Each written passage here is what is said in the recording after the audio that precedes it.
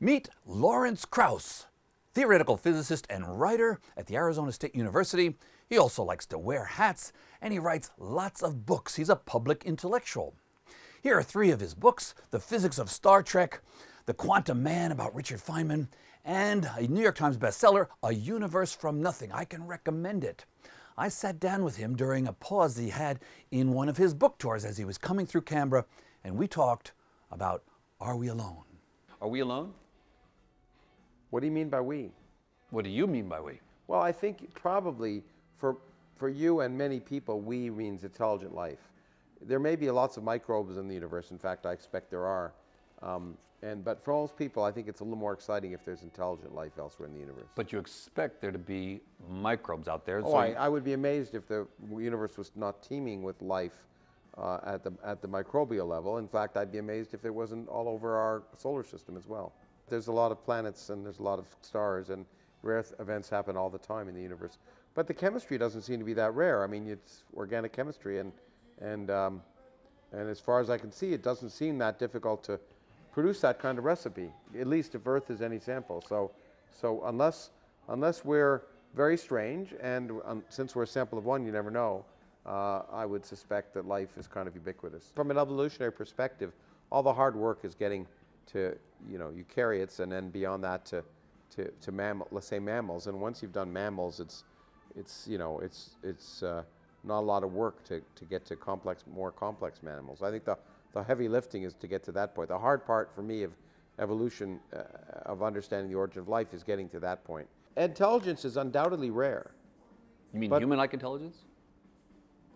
That can build rocket ships. I don't know whether you want to call it human-like intelligence, but that can produce technology and affect its surroundings in that way at an extreme level is rare. But there are 100 billion stars in our galaxy. They all have planets. There are lots of different planets. So rare means that there's still tons of it out there. Have you ever seen an alien? I live in Phoenix. We collect them and round them up all the time, put them in the desert in string pings. Anyway. Okay, but not from another planet, presumably. No, as a rule, I tend to not do that. Okay, have you ever been abducted by an alien? Other than my first wife, no. Okay. Astrobiologists sometimes use the following logic. They say, if we can show that some feature of life on Earth has evolved multiple times independently, then that would become a good candidate for what we should expect elsewhere. What do you think of that logic? Using the word logic in astrobiology may be an oxymoron, but all right.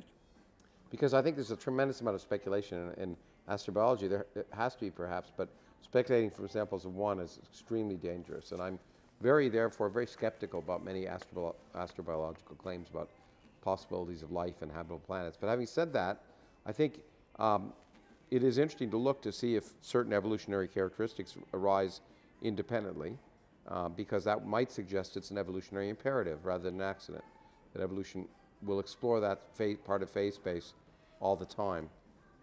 And so it's that aspect is kind of interesting and plausible. I do think if life survives long enough, it's hard to imagine that machine life doesn't become the dominant form of intelligence on the planet. So therefore, shouldn't we be looking, why are we looking then on the surface of exoplanets then?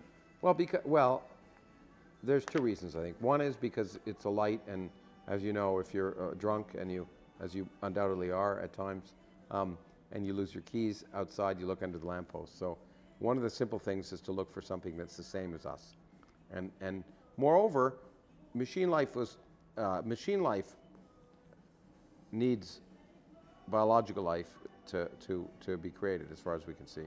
And therefore, unless the machine life, as some people suggest when machine life takes over on Earth, they'll tune down the oxygen levels, because oxygen is pretty dangerous.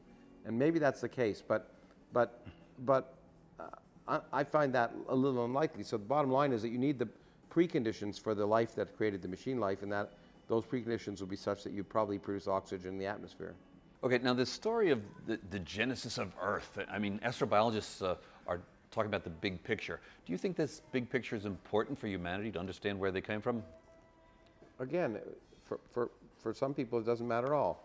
For anyone who questions their own place in the cosmos, of course. I mean, there are a lot, and hopefully that the two coincide, that that an unexamined life is not worth living. And so certainly Donald Trump is never worried about it, but he doesn't think about anything.